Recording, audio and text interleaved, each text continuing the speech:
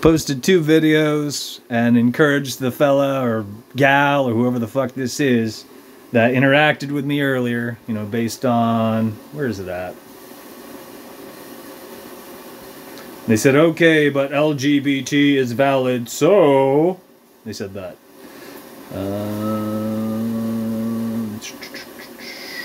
Back to point. And here's where it went. And keep in mind, those 2 videos, one of them's 40-some minutes long. So that tells me everything I need to know about the person I'm interacting with. They didn't take any time to consider the information. They haven't even watched both videos. There wasn't enough time involved. They wrote me back in 12 minutes. This is how people work. Because people are not fucking thinking for themselves. It's opinions and hearsay. That's it.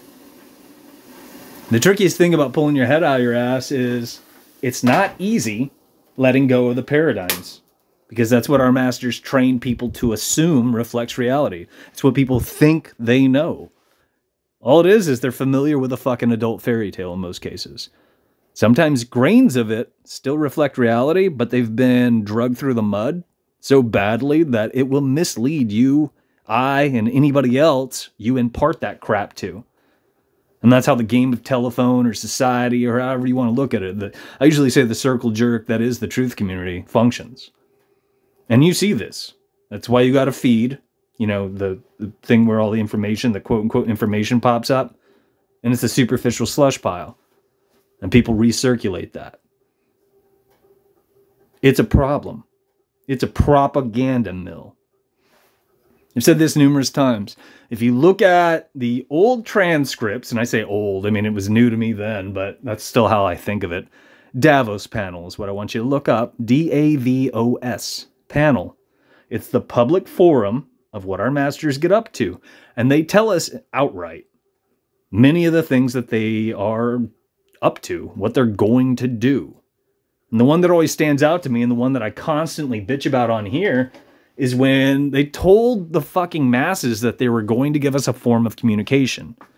When I first read the transcript, I had no idea it would turn into social media apps, you know, social engineering platforms. I had no fucking clue. I read the aspects of it having to do with, what was it? The internet. And I didn't see that as a problem so much then. I saw the internet as something new, and I thought it was pretty fucking amazing. A form of communication, information at our fingertips. I looked forward to it. I frowned on cell phones, and I told myself I would never get a cell phone. But never say never. But when I read the jazz about cell phones, I thought, well, yeah, I'm never going to get one of those. Fuck that. So they'll never have me in that regard. But here I am, talking to you through a cellular device. It's spooky. This is how shit works. And we get broken down, we get boxed in. And our masters, how should I put it? The goal is control, and they are narrowing things. They are hurting us in a certain direction. And no one's thinking for themselves, so no one's coloring outside the lines. They're not standing up for what fucking matters.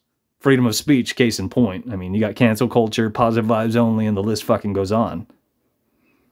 I mean, it's another clear and present example of what the internet and all this jazz it was originally supposed to be and what it would eventually become, which is what we see now. They roped us in, they got us hooked, and now they're tightening the noose. It's not rocket science. And I like to joke around and laugh about it, even though it's pretty fucked. Rocket science isn't rocket science. Rocket science is a parabolic arc that ditches in the sea. And there are still people out there today that haven't figured that out. And on that note, I'm a walking disclaimer statement. I'm not talking about the flat earth. I'm not a fucking flat earther. And I'm not a proponent of the globe theory. Those are two narratives our masters spoon-fed people to buy into like a football game and to conquer and divide groups of people. We see this today having to do with the subject matter that I'm bitching about. I mean, I go out the door here in Portland, and because I have less melanin, I have fair skin, blue eyes, and I wear combat boots, but, I mean, people give me the dirtiest fucking looks. And they don't know me. They've never met me. Yuppies fucking loathe me. And you see it in their eyes. I'll interact and I'll be courteous because I was raised with manners. I mean, I opened doors for some of these kids that have bought into these agendas, and just some of the older yuppies out there. And they will scowl at me, even though they'll still go through the door because I'm opening it.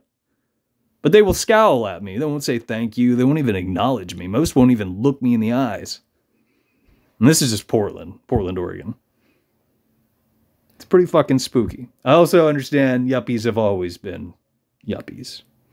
Gentrified horse shit. I get that. But the young kids, too. I mean, I'm not marching around in a fucking dress. I don't got my pink hair or all the other name tags that people wear. Having to do with trends. Social engineering trends. So I don't exactly fit their expectations. Especially in an age where being a dude is frowned on in a number of ways. You've heard the social engineering jargon, toxic. What do you think of? Do you think of gals when you hear the word toxic? Probably not. And it's by design. I'll digress on that note. What the fuck do I know?